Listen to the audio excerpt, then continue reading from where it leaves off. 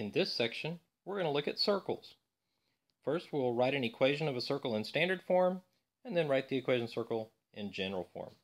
So first off, what's the definition of a circle? It's the set of points in the plane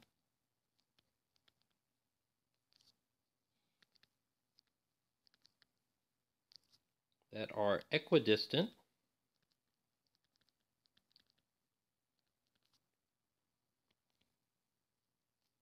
from a fixed point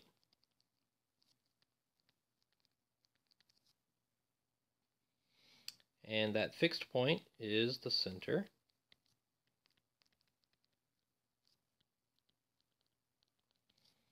And the distance that everything is the same distance from is the radius. So the radius is the distance from the center.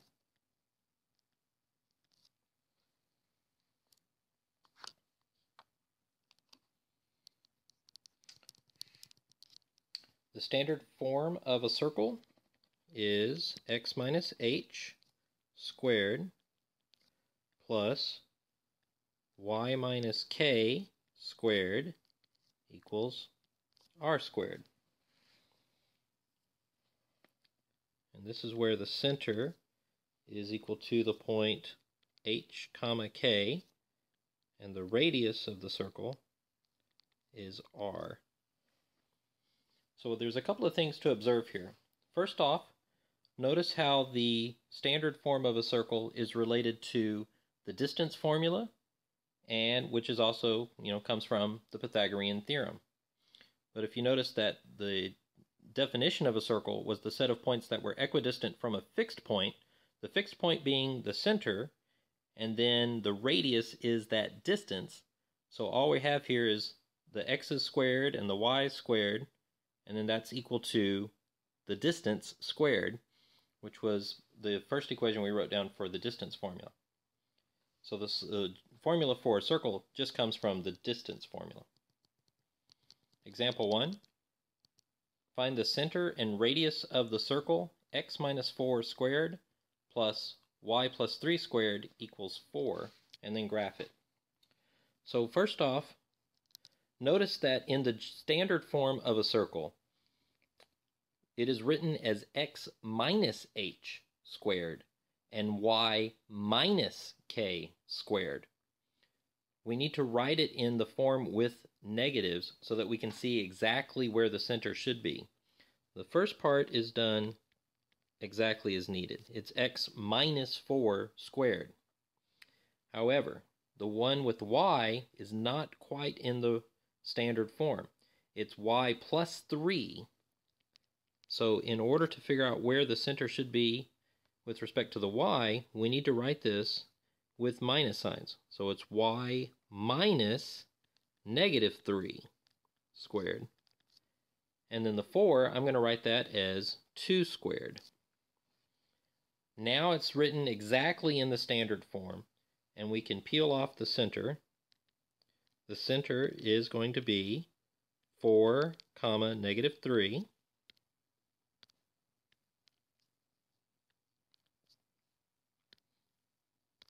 And then the radius is the positive number that was being squared, and that is 2. We need the radius to be positive for it to be a circle. Now to graph it, I'm going to start with the center, even though the center is not part of the circle. But I want to graph that so that we can see where to graph the rest of the circle. The center is at 4 comma negative 3. I'll graph that in purple. And then the circle itself will be in blue. To graph it from the center, we're just going to go out 2 units to the right, to the left, up and down, and then connect it with the best circle we can. So 2 over to the right, 2 over from the left, 2 up, and 2 down.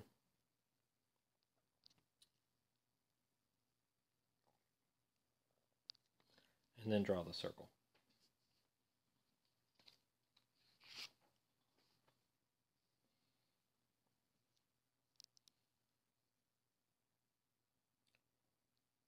In example 2, we want to write the equation of a circle centered at -2, 0 with radius 10 in standard form. So we have the center is -2, 0, and we have the radius is 10.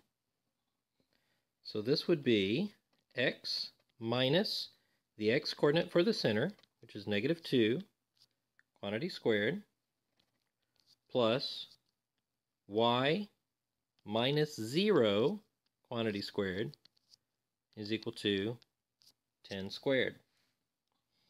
We're going to simplify this a little bit. It's customary to go ahead and write it with pluses and remove the zeros when you see them. So we have x minus -2. We're going to write that as x plus 2, quantity squared.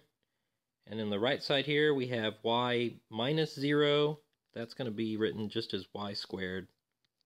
And then, of course, 10 squared is 100.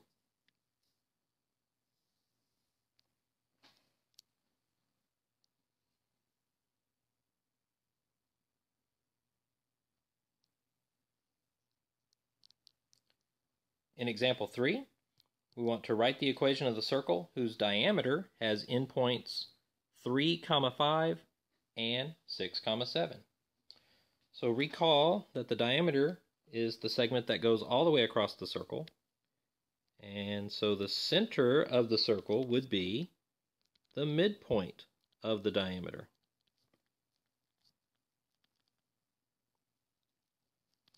So here we'll use our midpoint formula. The midpoint between two endpoints is just the average of the coordinates. So it's 3 plus 6 over 2, and 5 plus 7 over 2. 3 plus 6 is 9. Can't simplify that. That's 9 over 2. 5 plus 7 is 12. 12 divided by 2 is 6. So the center of this circle is going to be at 9 over 2, 6. What about the diameter length? Well, to find the diameter length, we'll use the distance formula.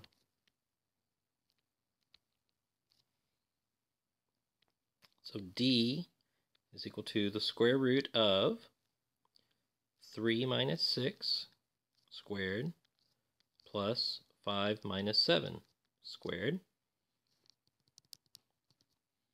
Simplifying, we get the square root of -3 squared plus -2 squared, which is equal to 9 plus 4. 9 plus 4 is 13. 13 is prime, and it doesn't simplify. So the diameter length is the square root of 13. The radius is half the diameter. So the radius is the square root of 13 over 2. Finally, to write the equation of the circle, we have x minus the x coordinate, which is 9/2, quantity squared, plus y minus the y coordinate, which is 6, quantity squared, is equal to the radius length, square root of 13 over 2 squared. And then we need to simplify this radius. So we get x minus 9 over 2 squared plus y minus 6 squared is equal to 13 over 4.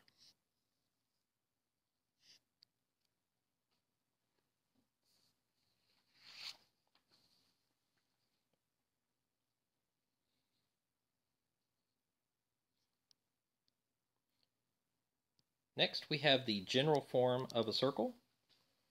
The general form of a circle is x squared plus y squared plus ax plus by plus c equals 0.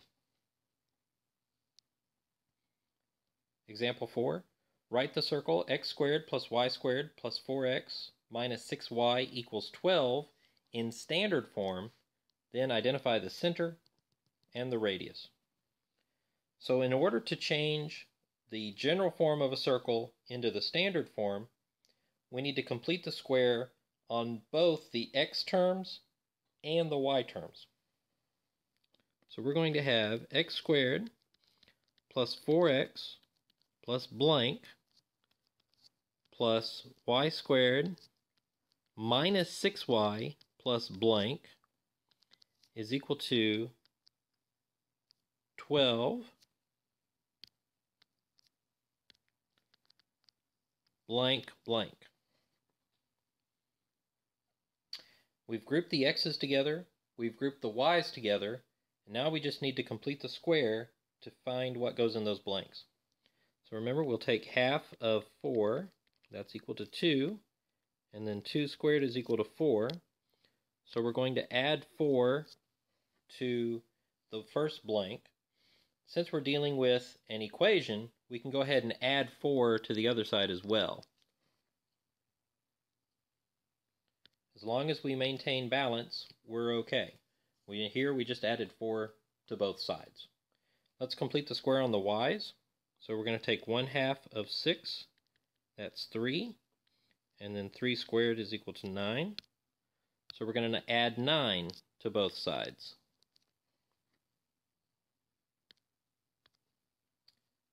Now we factor. X squared plus 4x plus 4 factors as x plus 2 squared. And y squared minus 6y plus 9 factors as y minus 3 squared. This is equal to 12 plus 4 plus 9, which is 25. So from this, the standard form of a circle, we can read off the center. The center is -2, 3, and the radius is the square root of 25, which is 5.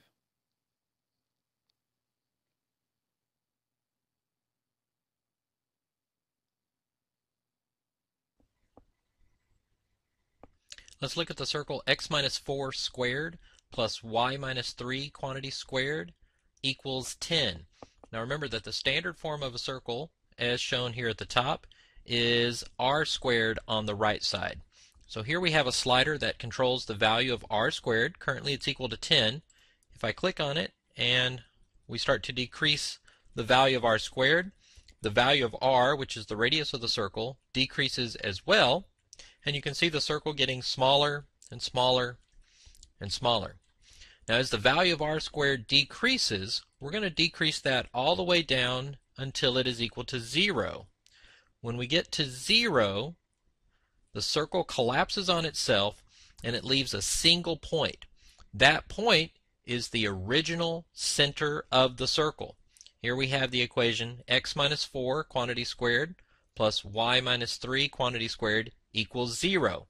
So the only value of x and y that satisfy that equation are 4, 3, which is the center of the circle. So when r squared is equal to 0, r is equal to 0, we have no radius, and thus we have no circle. We have a single point. What happens if we continue to decrease the value of r squared to where it's negative? Well, then we have nothing at all. Since the left side of the equation of the circle is a square plus another square, we know that the left side would have to either be positive or 0. It can never be equal to a negative number. So if you have r squared equals a negative number, that's another degenerate case, and there is no solution set to that equation, thus there is no graph.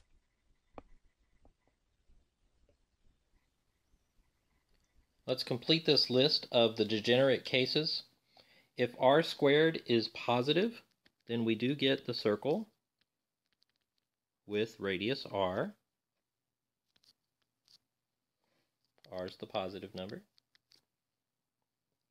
If r squared is equal to 0, then we get the single point. That would have been the center if it had been a circle, but that is a degenerate case where r squared is equal to 0. It's the single point h, k.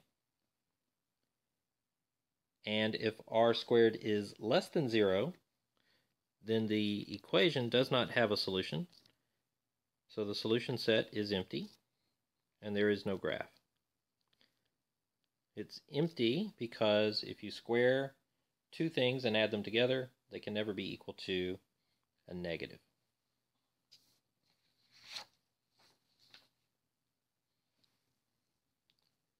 Let's take a look at some examples. Example 5. Determine if each of the following are circles or degenerate cases. In part A, we have x squared plus y minus 3 squared equals 0. This equation is already in standard form, and we can tell that r squared is equal to 0. That is a degenerate case, and so the solution set here is only the point 0, 3. That would have been the center of the circle had it been a circle, but it is degenerate.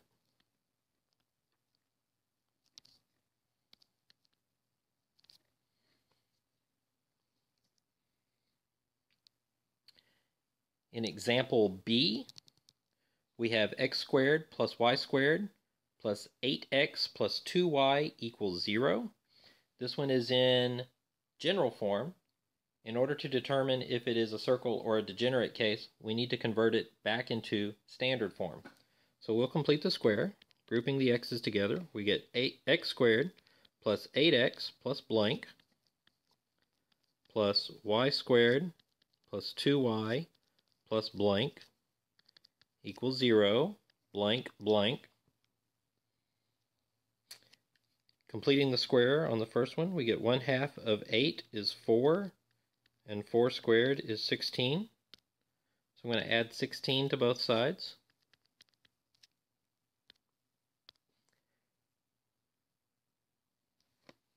Completing the square on the y terms, we get 1/2 of 2 is equal to 1, and 1 squared is equal to 1. So we have plus 1 and plus 1 on both sides. Factoring, we get x plus 4 squared plus y plus 1 squared equals 17. So we have a positive number on the right side of the equation, so that tells me we do get a circle.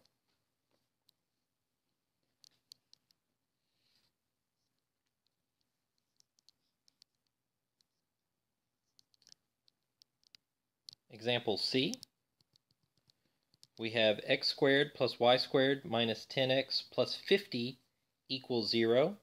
We need to complete the square on this as well. So I'm going to write it as x squared minus 10x blank plus y squared. There are no other y terms, so we don't need to complete the square on the y's. We have a 50 on the left. I'm going to move that over to the right as negative 50, and then blank, the one blank for completing the square with the x's. Let's complete the square. It'll be 1/2 of 10 is equal to 5, and 5 squared is equal to 25. So I'm going to add 25 on the left and 25 on the right. Factoring gives me x minus 5 squared plus y squared equals negative 25. Because we have a negative on the right side of the equation, this is going to be a degenerate case. There is no solution. The solution set is empty. We don't get a graph, and we do not get a circle or a point.